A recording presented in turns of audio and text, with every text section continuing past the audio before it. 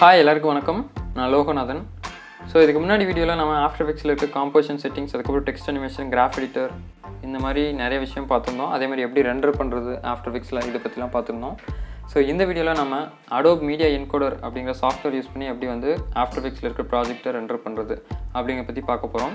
So இதுக்கு முன்னாடி இருந்த வீடியோஸ் நீங்கள் பார்க்கலன்னா டாபிக் கார்னரில் இருக்க கார்டை கிளிக் பண்ணி பாருங்கள். ஸோ இப்போ வந்து நம்ம எப்படி மீடியா என்கோடரில் ரெண்டர் பண்ணுறதுங்கிறத பற்றி பார்ப்போம். ஸோ இதுக்கு முன்னாடி வீடியோவில் சொன்ன மாதிரி தான். ஸோ நீங்கள் எந்த காம்போசிஷன் ரெண்டர் பண்ண போகிறீங்க அப்படிங்கிறத செலக்ட் பண்ணிவிட்டு அதுக்கப்புறமா ரெண்டர் பண்ணணும். ஸோ இப்போ நான் இந்த வீடியோ தான் வந்து நான் ரெண்டர் பண்ண போகிறேன். ஸோ இந்த காம்போசிஷனை செலக்ட் பண்ணிவிட்டு இதில் ரைட் கிளிக் பண்ணி ரிவீல் காம்போசிஷன் இன் ப்ராஜெக்ட் அப்படிங்கிறத கிளிக் பண்ணிங்கன்னா நமக்கு எந்த காம்போசிஷனோ அது வந்து செலக்ட் ஆகும். ஸோ இது எல்லாமே நான் சும்மா டூப்ளிகேட் பண்ணி வச்சுருக்கேன். ஸோ நமக்கு வந்து இந்த செலெக்ஷன் வந்து கரெக்டாக வருதான்னு உங்களுக்கு காட்டுறதுக்காக. ஸோ இது எல்லாமே இதே சேம் காம்போசிஷன் தான். பட் நமக்கு வந்து மெயின் காம்ப் அப்படிங்கிற ஒரே ஒரு காம்போசிஷன் தான் செலக்ட் ஆகணும். ஸோ இதுதான் செலக்ட் ஆகணும், மீதி இருக்கிறதுலாம் எதுவும் வரக்கூடாது. ஸோ மெயின் காம்ப் அப்படிங்கிறது செலக்ட் ஆன உடனே நீங்கள் காம்போசிஷன் அப்படிங்கிற இந்த மெனு கிளிக் பண்ணிவிட்டு இதில் வந்து add to media encoder Q அப்படிங்கிறது இருக்கும். அதே மாதிரி ரெண்டர் கியூங்கிறது ஆஃப்டர் எஃபெக்ட்ஸ்குள்ளேயே ரெண்டர் பண்ணுறது. ஸோ நான் ஏற்கனவே சொன்ன மாதிரி தான் Adobe மீடியா என்கோடரில் வந்து நீங்கள் ரெண்டர் பண்ணும்போது நீங்கள் ஒரே டைமில் ஒரு 10 வீடியோ கூட நீங்கள் ஒரே டைமில் ரெண்டர் போட்டுவிட்டு மறுபடியும் நீங்கள் ஆஃப்டர் எஃபெக்ட்ஸ் ஓப்பன் பண்ணி ஒர்க் பண்ண முடியும். ஸோ இது வந்து நீங்கள் கொடுத்து ரெண்டர் பண்ணும்போது நம்மளால் ஆஃப்டர் எஃபெக்ட்ஸ் வந்து யூஸ் பண்ண முடியாது. இந்த ரெண்டர் வந்து ஃபுல்லாக முடிய வரைக்கும் நமக்கு வேறு எந்த ஒர்க்கும் நம்மளால் ஆஃப்டர் எஃபெக்ட்ஸில் ஒர்க் பண்ண முடியாது.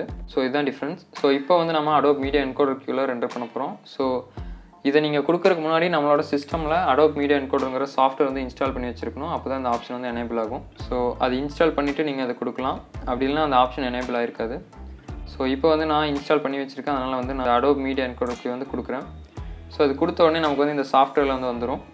ஸோ உடனே வராது. இந்த சாஃப்ட்வேர் வந்து க்ளோஸ் பண்ணி வச்சுருந்தீங்கன்னா அந்த சாஃப்ட்வேர் ஓப்பன் ஆகிட்டு அதுக்கப்புறம் தான் வந்து இங்கே வந்து ஆட் ஆகும். ஸோ இப்போ வந்து நான் ஆல்ரெடி ஓப்பன் பண்ணி வச்சுருந்ததுனால டக்குன்னு இங்கே வந்துருச்சு. ஸோ இதில் நமக்கு வந்து இங்கே வந்து ஃபார்மேட் என்ன கோடக் அப்படிங்கிறது வரும். ஸோ இங்கே வந்து என்ன குவாலிட்டி, ஹை பிட் ரேட், இது வந்து ஆப்ஷன்ஸ் ப்ரீசெட் வந்து வருது. ஸோ இது வந்து நீங்கள் கிளிக் பண்ணிங்கன்னா நமக்கு இன்னொரு டேப் வரும்.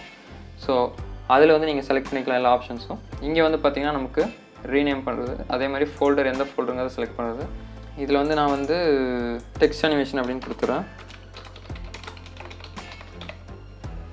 ஸோ டெக்ஸ்ட் அனிமேஷன் MP4 அப்படிங்கிற ஃபார்மேட்டில் வந்து வருது. ஸோ இப்போ வந்து நான் சேவ் கொடுத்துட்டு, ஸோ இதில் இன்னொரு ப்ளஸ் என்னென்னு பார்த்தீங்கன்னா நீங்கள் ஒரே டைமில் 4-5 வீடியோ ரெண்டர் பண்ண முடியும். 4-5 ப்ராஜெக்ட் ஃபைலும் நீங்கள் ஆட் பண்ணிக்கலாம். ஸோ இப்போ பார்த்தீங்கன்னா நான் இதை டூப்ளிகேட் பண்ணேன்னா இப்போ இந்த ஃபைலை கிளிக் பண்ணிட்டு நான் வந்து ரெண்டர் கொடுத்தேன்னா இது முடிஞ்ச உடனே அடுத்து ஆட்டோமேட்டிக்காக இது வந்து ரெண்டராக ஆரம்பிச்சிடும். ஸோ இந்த க்யூவில் எவ்வளோ இருக்கோ அது வந்து ஆட்டோமேட்டிக்காக அடுத்தடுத்து ரெண்டராக ஆரம்பிச்சிடும். ஸோ நீங்கள் இங்கே ரெண்டர் போட்டுவிட்டு நீங்கள் ஆஃப்டர் எஃபெக்ட்ஸில் ஒர்க் பண்ணிட்டு இருக்கலாம். ஸோ இதுதான் வந்து இதுக்காக தான் நம்ம வந்து மீடியா என்கோடர் யூஸ் பண்ணுறோம். ஸோ இப்போ வந்து நான் இதை கிளிக் பண்ணிவிட்டு இங்கே இருக்க இந்த க்ரீன் பட்டன் வந்து கிளிக் பண்ணுறேன். ஸோ இங்கே வந்து பார்த்திங்கன்னா இது மேலே வச்சோடனே ஸ்டார்ட் க்யூன்னு இருக்கும். ஸோ அதை கிளிக் பண்ண உடனே நமக்கு வந்து இங்கே ரெண்டர் வந்து ஆரம்பிச்சிடும். ஸோ இதில் என்னென்ன ஃப்ரேம் ரெண்டர் ஆகிட்டு இருக்குது அப்படிங்கிறது நமக்கு கீழே ப்ரிவியூவாக வரும். இங்கே வந்து நமக்கு ரிமைனிங் இதெல்லாம் காட்டும், எவ்வளோ டைம் ரிமைனிங் இருக்குது அப்படிங்கிறதெல்லாம். ஸோ அது முடிஞ்ச உடனே நீங்கள் வந்து இங்கே இருக்க இந்த ப்ளூ கலர் இதை வந்து லிங்க் அவுட்புட் ஃபைல் லிங்க்கை கிளிக் பண்ணிங்கன்னா நமக்கு வந்து அந்த ஃபோல்டர் வந்து ஓப்பன் ஆயிரும். ஸோ இதில் வந்து நம்ம ஃபஸ்ட்டாக க்ரியேட் பண்ண ஆஃப்டர் எஃபெக்ட்ஸில் க்ரியேட் பண்ண அனிமேஷன் வந்து பார்த்திங்கன்னா இந்த animation.mov இது வந்து பார்த்திங்கன்னா 425 MB இருக்குது. ஸோ இதே ப்ராஜெக்ட் ஃபைல் தான் நம்ம வந்து இங்கே H264 கோடக் யூஸ் பண்ணி ரெண்டர் பண்ணியிருக்கோம். ஸோ இங்கே வந்து பார்த்திங்கன்னா நமக்கு 7 MB தான் இருக்குது. பட் குவாலிட்டி பார்த்திங்கன்னா நம்மளால் பார்த்து ரெண்டுக்கும் வித்தியாசம் கண்டுபிடிக்க முடியாது. பட் இது வந்து கண்டிப்பாக லோ குவாலிட்டி தான். ஏன்னா இதில் வந்து 400 MBக்கான கண்டென்ட் இருக்குது, இதில் வந்து வெறும் 7 MBக்கு தான் கண்டென்ட் இருக்குது. பட் ஆன்லைன் யூசேஜுக்கு நம்ம H264 கம்ப்ரஸர் தான் மோஸ்ட்லி யூஸ் பண்ணுறோம். ஸோ இப்படி தான் வந்து நம்ம மீடியா என்கோடர் யூஸ் பண்ணி ஆஃப்டர் எஃபெக்ட்ஸோட ப்ராஜெக்ட் ஃபைல்ஸை ரெண்டர் பண்ணணும்.